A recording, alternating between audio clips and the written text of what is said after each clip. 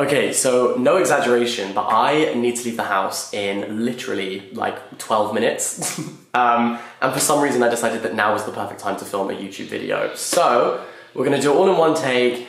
I'm not gonna edit it. Let's just chat. Welcome to that. Welcome back to Jack in the Books. So I have got a little haul of 4 books here. They're all quite slim as well. And basically, these were inspired by one of my favourite people in the whole world, Dakota Warren. She is a brilliant booktuber, YouTuber, and in fact, I will leave the link to her channel down below because she is in touching distance of 100,000 subscribers. So if you could do one thing for me today, please go and subscribe to her channel. In fact, do it for yourself because her videos are beautiful, exquisite, the vibes are immaculate, and she has some brilliant recommendations, which I've taken for myself too. So, Dakota was actually visiting Paris for the last like 2 weeks, and we spoke loads about writing, about reading, and these were the 4 books that she recommended to me the most of all, I think. Even though we spoke about so many books, these were the 4 that you know when someone recommends you a book and straight away you're like, stop talking for a second, I need to write this down in my phone notes app, you know? That's what happened, and so I ran. I didn't just walk to the bookstore to go and buy these. So, I wanted to give you a little haul and tell you about them, because these are books that I'm going to be reading next month. I'm actually, maybe I shouldn't say this in case I don't manage to do it, but I'm going to try and read 30 books in 30 days in July. Why? I don't know, I thought it'd be a good video, and so that's why I've gravitated more towards kind of like shorter books, but this is the first one. A Girl is a Half-Formed Thing. Firstly, cracking title, cracking cover. It was already a winner in my eyes when I saw that, but this is the description. So it's an award-winning debut novel which tells the story of a young woman's relationship with her brother and the long shadow cast by his childhood brain tumour. It is a shocking and intimate insight into the thoughts, feelings, and chaotic sexuality of a vulnerable and isolated protagonist. To read A Girl is a Half-Formed Thing is to plunge inside its narrator's head, experiencing her world at first hand. This isn't always comfortable, but it is always a revelation. What a blurb. And the top of this page literally just lists all of the prizes, the literary prizes that this was nominated for. Winner of the Women's Prize for Fiction, Irish Novel of the Year, winner of the Goldsmith Prize for Fiction, shortlisted for the Folio Prize, the Desmond Elliott Prize, shortlisted for the Authors Club Best First Novel Award. This is our first novel. Dakota recommends this very highly, but the reviews say, it's an old-fashioned thing, a genius. The adventurous reader will find that they have a real book in their hands, a live one, a book that is not like any other. That's from The Guardian. And 10 pages in, and all the bells start ringing. It explodes into your chest. So there you go.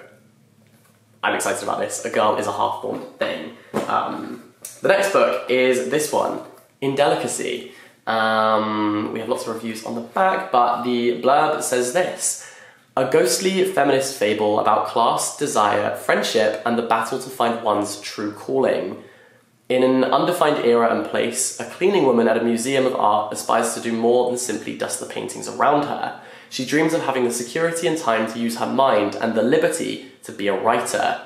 She escapes her lot by marrying a rich man, but having gained a husband, a house, high society, and a maid, finds that her new life of privilege is no less constrained.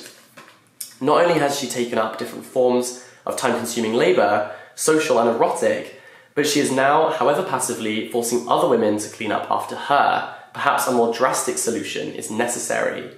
Reminiscent of a lost Victorian classic in miniature, Indelicacy is at once a ghost story without a ghost, a fable without a moral, and an exploration of the barriers faced by women in both life and literature. Holy shit. Who is writing these descriptions and why am I in the palm of their hand? Jeez. Okay, some reviews. Bewitching, part feminist fable, part ghost story, a book that reaches backwards and forwards in time as it seeks to talk back to literature and arts. Vogue says it calls to mind various Victorian classics, but Kane's writing also feels brilliantly, eerily contemporary. Now that I love, and I know that Dakota does too. So even though we haven't read that many of the same books, the ones that we have both read, we tend to agree on. So, and I also have been forcing her to read Beautiful World, Where Are You by Sally Rooney, which she did really enjoy. So I'm now taking her recommendations, and this is the second one. This is probably the book that Dakota recommended me the most. She said that it left her just like feeling the most intense emotions. And you know what? That's what I want. So this is My Dark Vanessa, which I've heard so much about. It's described on the cover as an absolute must-read, a package of dynamite and brilliant. Let's read the blurb. Vanessa Y was 15 years old when she first had sex with her English teacher. Now the teacher, Jacob Strain, has been accused of sexual abuse by another former student, and a journalist has asked Vanessa to contribute to a story about him. But no one seems to understand that what Vanessa and Strain had wasn't abuse, it was love, wasn't it? Question mark, big question mark. Described as addictively disturbing, as gripping as any thriller, consumes your waking hours, unmoors you from your lived reality, grips the very core of you, and doesn't let go. So, you know what? I need to read it. And I hope this is ready to make me cry, because I think that's what's going to happen. The writing's quite small in here. Good luck. Contact lenses. Hey, hey. And the last book that Dakota recommended to me, well, the last book that I've bought so far that Dakota recommended to me is Carmilla, which is the cult classic that inspired Dracula. Now, I love Dracula, so I'm very, very intrigued by this. Succeeds in inspiring a mysterious terror better than any other writer. There you go. And this is the blurb. Okay. It's in an interesting font. It's not the easiest to read. Bear with me, we're gonna try. In an isolated castle deep in the Austrian forest, Laura leads a solitary life with only her father for company, until one moonlit night, a horse-drawn carriage crashes into view, carrying an unsuspected guest, the beautiful Carmilla. So begins a feverish friendship between Laura and her mysterious, entrancing companion. But as Carmilla becomes increasingly strange and volatile, prone to eerie nocturnal wanderings, Laura finds herself tormented by nightmares and growing weaker by the day. Predating Dracula by 26 years, Carmilla is the original vampire story, steeped in sexual tension and gothic romance. So I believe this is a sapphic romance, and I'm very intrigued to read this because I did not know there was like an OG vampire book that wasn't Dracula. So yeah, I think this is going to be a very important read for me, but also one that I'm super excited by.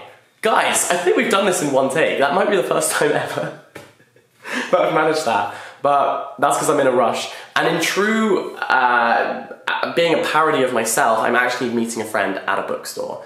So maybe these won't be the only books that I end up buying today, but these are the ones that I wanted to show you. These are the books that Dakota recommended to me. Can you hear the sirens in the background? Maybe that's a warning. Maybe that is foreshadowing.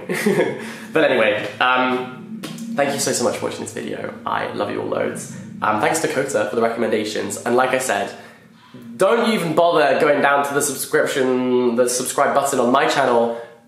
Go to Dakota's channel and please subscribe right now. She makes wonderful videos, and we actually filmed a collab on this very sofa, which is coming out very soon on her channel, where we give you 42 oddly specific book recommendations. It's one of the most fun videos I've ever filmed. I really enjoyed it. So that's coming very soon. Reviews of these books are also coming very soon on my channel. But for now, have the most wonderful day. Thank you so much for watching this video.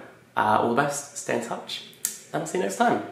Bye-bye! Wow, the little squeak at the end there.